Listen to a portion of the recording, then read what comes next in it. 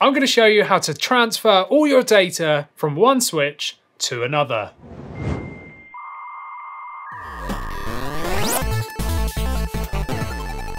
Welcome back to 128KB, Andy here, and yes, today I'm going to be showing you how to transfer your user data and everything else from one Switch to another. Whether or not you've just bought a Switch OLED like I have, if you've not seen our unboxing video, then check that out, and make sure you stick around because there's so many more videos coming your way. But anyway, whether you're transferring from an older Switch to an OLED, or just a normal Switch to maybe a new Switch, or whatever, maybe a Switch Lite, then this is the video for you. It's not just going from Switch to OLED, it's the same across the board. So let's get into it, shall we? Let's dive down. Okay, so you've got your two Switches together, whether that's your OLED or your normal Switch or your Switch Lite, whatever. Make sure they're plugged in. You are going to need them plugged in.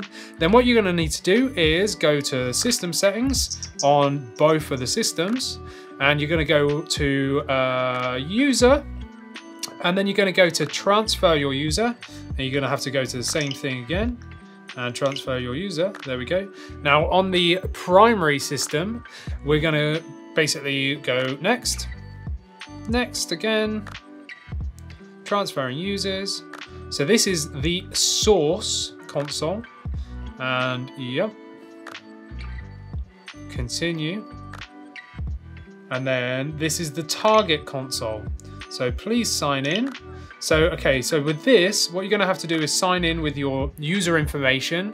Obviously, I'm not gonna show you that on camera, so we'll just skip ahead. Okay, so I've signed in on this console, the new console. So let's go ahead and press next.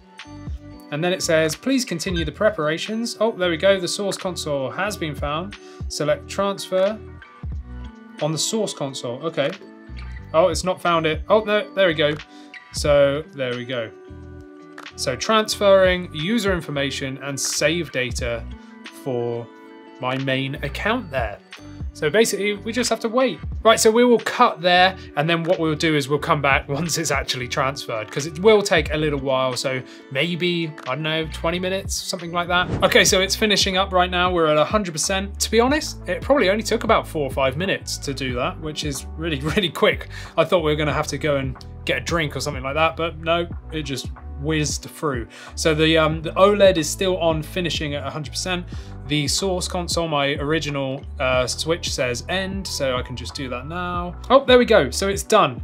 The Switch OLED is now ready, it says end. So hopefully my count is on here. It is indeed, yeah, there we go. One thing I want to make sure that you get is, if you have Animal Crossing, then what you need to do is, that is not the end of it. Don't go and format your previous Switch. Don't go give it to someone else that's going to play Animal Crossing or anything like that, because you will lose your island. What you need to do now is go back into both consoles. Once you're in the store, what you need to go and do is go to search, and then just type in Animal Crossing. And then at the top, there's a free tool called Animal Crossing New Horizon Island Transfer Tool. So get that on both of your systems. So Island Transfer Tool, there we go. So, okay. So this software transfers data from Animal Crossing New Horizons. You can use it to transfer save data to one system to another. So continue, and yes. Do you want to begin? Let's begin. This is the source console. So now we go A, and then let's begin, and then this is the target console. So save data is detected. Is this what you want to transfer? Yes. So please launch that on this one, and then press proceed. So proceed and proceed. Found a target Nintendo Switch system. So continue. Do you want to transfer the save data? You cannot cancel after this point, so transfer data. So what we're doing right now is we're transferring our islands between one console to another, because if you didn't do that, unfortunately, it doesn't back up to the Nintendo Switch Online save data cloud. If you'd have sort of just transferred your system, your user information to your new Switch, and that was it, unfortunately, you'd have to start from scratch on Animal Crossing all over again. Now, we bought Animal Crossing way back at launch, and we played hundreds and hundreds of hours, I would never start it again if I didn't transfer it. So you have to do this essentially. If you're a player of Animal Crossing and you want to continue playing from where you are, then make sure you do this. So now the save data is complete. And there we go. Please close this tool from the home menu. So that is done, close. So on the new Switch, the save data has been transferred to the Nintendo Switch. Please close the island transfer tool from there. There we go. So hopefully that should have worked. So Christina, if you can go and pass me that green little thing with our games in it. It's not a green little thing, it's a Minecraft creeper. It is a Minecraft creeper. Here we go. Now inside here should be Animal Crossing. Where is it? Wow, it's not in here. Okay, Christina. Oh no, it is there. It is there. It's me.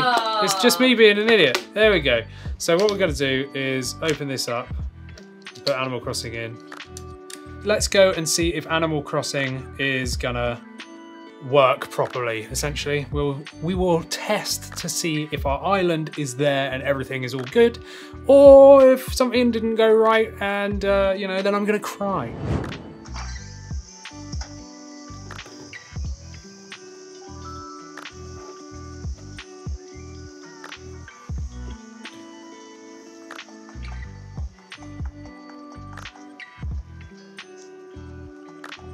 Now that I've proven that the Animal Crossing transfer works perfectly, let's see what happens if you've already got an SD card in your original console, and then obviously you need to put it in the new one. Okay, so I've just got my SD card out of the old console, and now what we're gonna do is put it in the new console to see what happens, because obviously I've got a lot of stuff on here, and sadly, I think it's all gonna get deleted. But let's find out, shall we? So let's have a go. So on the Switch OLED, what we're gonna have to do is open up the back. And now what I'm gonna do is put the SD card in. As I suspected, it says the micro SD card is being held, is being used by another Switch console, or it was used on this console before it was formatted. You must delete the Switch data on the card if you want to use the card on this console. The console will restart after deleting the data. This will close suspended software. Okay, so save data, screenshots, videos, and other non-Nintendo Switch data won't be deleted. So what that means is essentially all the games that were on the card before, because for me, this was an SD card that just held all my games. All those games are gonna get deleted, and then what I'm gonna have to do is re-download them from the store. So just to show you what happens, if I go into here and data management, you can now see that the micro SD card, I've got 476 gigabytes of space left.